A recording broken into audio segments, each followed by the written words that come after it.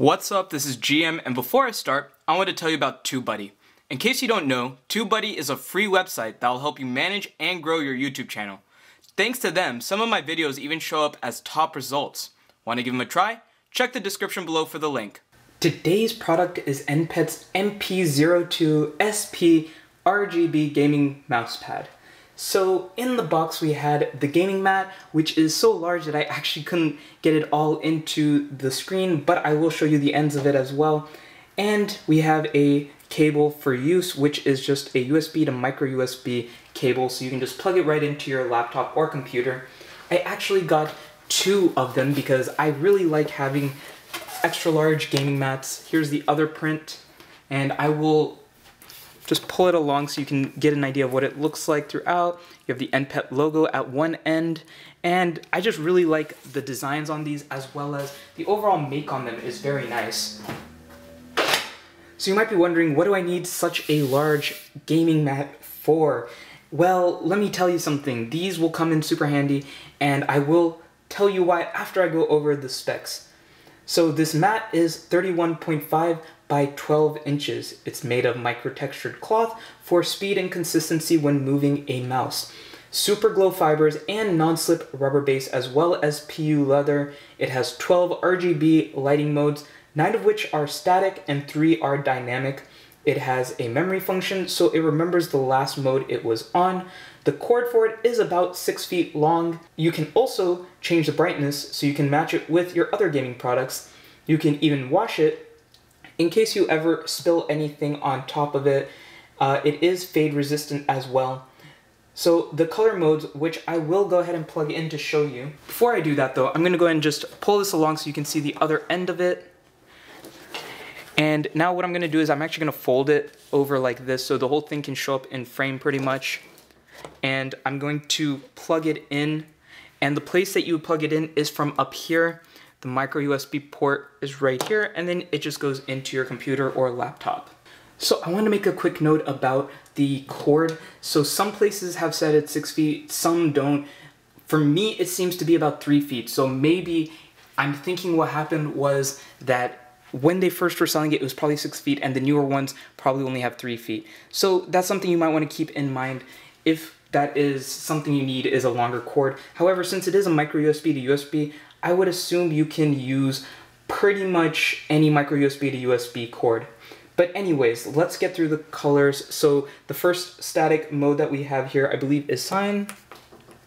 Next we have up is yellow. Then we have white. Next up is pink. After that is orange. Then we have green. Then we have blue. Then we have purple. And then we have red. So actually that won't be the exact order that yours is in. There are these dynamic lighting modes which come right after orange. However, since mine had that memory saved starting at cyan, we unfortunately had to skip around it. So now what I'm gonna do is show you the breathing mode and the jump mode, which are the dynamic modes. So again, that is right after orange. So you can see the effect is a little slow. It might be a little hard to see because I couldn't get my room dark enough, but you should be able to tell enough that the light is switching between the different colors. And then here is the next one, which is a jump mode. As you can see, the color is jumping around 2 different colors. And then this is a slower jump mode from what I can tell, which might be a little bit easier on the eyes for some of you. Next up, I'm going to just put it on a static color and change the brightness. So if you double press it, it becomes dimmer. Double press it again and it becomes brighter. Again, my camera is trying to adjust for all the lighting in the room, so you probably couldn't tell as much, but it is actually very bright. The sidings are very bright, and the change in brightness is actually pretty big. So it goes from a very lit up mode to a very, very dim mode, which is perfect if you're trying not to strain your eyes. So here it is back to the brightest, and remember that is changed by double pressing the light button. So now to go to the reasons why I love using extra large mats.